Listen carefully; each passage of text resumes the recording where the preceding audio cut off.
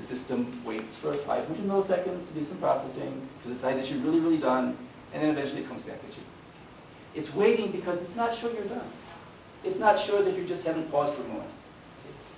And it really has to wait that long, because if it didn't, then this number here would be bigger. This is the problem of the system not knowing that you're still talking and breaking in and interrupting you. Okay. So there's a fine trade-off here. And the way it's done is, well, they err on the side of caution. So the dialogues they just drag on. So how do you improve that? Well, why do people not have that problem? Right? When I'm talking to Olaf, right, we just talk and we laugh and we go back and forth. And it's very fast. There's a very fast pace. So there's something called turn-taking. And turn-taking is the way that two people, when they're talking, they say, I'm at the floor, just wait a minute, I'm talking, or I need to talk in a minute, or I'm done, it's your turn. And the way that people manage those is, some of you, I've talked about this before, but they use it using prosody. So the pitch, the tone of voice. And back-channeling is my favorite example. So back-channelings are things like, yeah, right. Somebody's talking to you, you show that you're still listening, you're not interrupting, you just say, oh yeah, right. They're very important. If you leave those out, people will think that you're not interested in the walk away. So what did we find out? So we found out that I've tried. So we know a few things about this. We know that, well, listeners time their back channels not just at random points. They time them at specific times. And, well, when do you do it? You might think naively, well, when you get some new piece of information, you'll say, to show you understood it. But in fact, if you do the study, and we did the study, it was long and painful. If you do the study, you find out there's prosodic cues from the speaker. So in English, if you hear me talk, so this shows time, this is pitch. Pitch goes up sometimes, it goes down sometimes. Okay, ups and downs of the pitch. If you're talking along, the pitch goes down to about 110 milliseconds. I just did that. The pitch went down for a little bit. Somebody was supposed to nod. Marissa nodded, thank you. Okay. And you can actually do this. You can build systems that will respond to this rule. And I've built those systems, and other people have taken this rule and implemented it. So at MIT, Media Lab, they built a system. So their motivation was, they said, well, there's all these old folks out there, they like to tell stories, but maybe the grandchildren live far away. So we'll create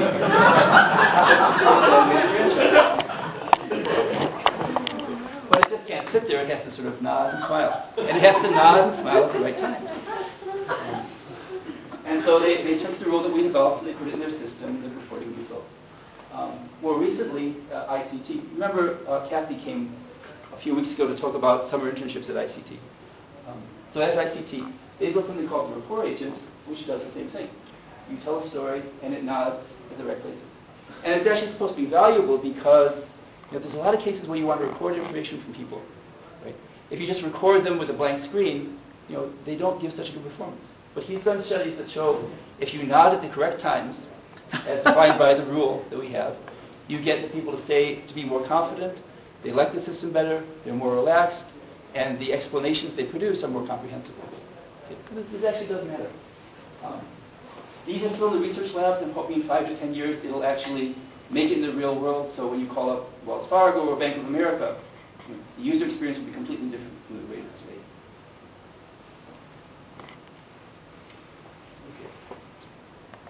Other signals? Okay, so I said that was one example. So in general, we're interested in when people are talking, what can we tell apart from the words that they say? And one of the things you can tell is how fast they want you to talk to them. So if you're in a situation where the other person's talking too fast, you can slow them down. There's various things you can do. It's very rare you will say, you are talking too fast, please stop.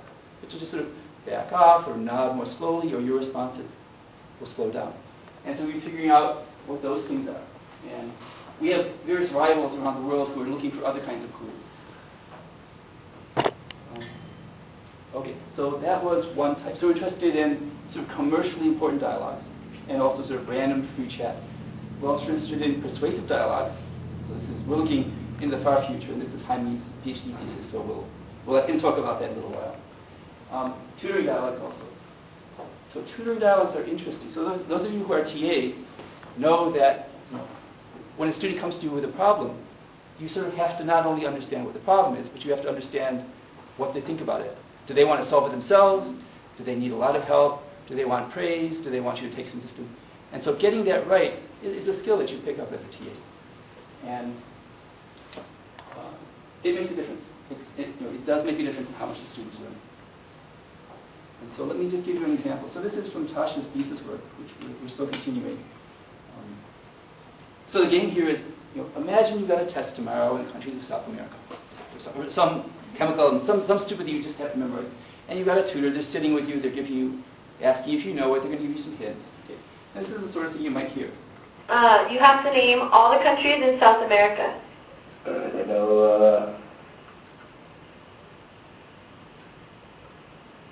Peru? Good job. Okay. So the question is, the puzzle is, okay, good job. Now that kind of seems right in this context. It seems like an appropriate thing. But why exactly? And why in a different context would that be completely wrong? Please name the 6 colleges of UTEP in any order. Okay, College of Education, College of Engineering, College of Liberal Arts, College of Health Science. Okay, so that gets you says, so why? Little tiny, very subtle things, but you add up a whole bunch of these subtle things, and that is what makes a conversation successful versus really mechanical. And so Tasha spent a lot of time doing a lot of analysis, coming up with some rules for predicting exactly what words are appropriate. And we quantified them in terms of various acoustic features. There's a lot of work here I'm going to tell you about. We evaluated it. So those of you who were in 1401 and came into the lab and did these experiments, this is what we were doing. And we really appreciate your help. So we came with 2 systems, one that seemed to do it right and one that was random. We compared them, and guess what? The people actually liked the system that produced a good job when it was supposed to, and a very good, and a hum in the right sequence. So it does make a difference. The next step is Raphael's work, which is to figure out, why. It's not just that you say very good. Sometimes you say very good, or you say very good. What's that difference? We think that may be even more important, and he's going to tell you about that at his thesis defense. Okay. 3 more slides. So we're interested in, the subtleties of human communication because they actually make a difference. We're also interested in the basics of speech recognition. So speech recognition. So here's your equation. Okay. Here's your equation. And the reason for the equation is the speech recognition problem involves taking a speech signal, some vibrations of air molecules, and inferring what the words were that were behind that. So somewhere in my head there's some words, somewhere in your membrane there's a speech signal, and you have to do the inverse problem. And it's complicated because there's all sorts of noise. Right? My mouth moves in funny ways, and there's fan noise and things. And so what hits your ear, is not completely unambiguous. So the task of every speech recognizer is you find the highest probability word series, where that's given by argmax over W, the product of the probability of the signal given the words, and probability of the words. This says, find the word sequence that is most likely, not only because it matches what you heard, but because it's a priori just a common thing to say. Right? So if I say, can you turn off the right? You all heard that as light, probably, but I said right. Okay? Well, okay, so you're too analytical. Most people, okay, this will sway their opinions to a huge extent. Right? Just, you know what I'm going to say. Right? To some extent, you have a good probabilistic model of what I'm going to say. Computers don't have that. Okay? We're interested in proving that. And this is Alejandro's work. So we're interested in, not just the sequences of words as like symbols that you'd see on a page, but we're interested in them as things that happen in time. Because actually, it is the human mind that's creating these things. And it turns out that if you think about when the words appear, so in the first second after I start speaking, in the second second, the third second, so if you break down the utterance, you find out that what words appear really changes a lot over time. So in the first second, words like yeah and oh are very common. By the second words like I, you are the most common. When you get really into it, words like and the.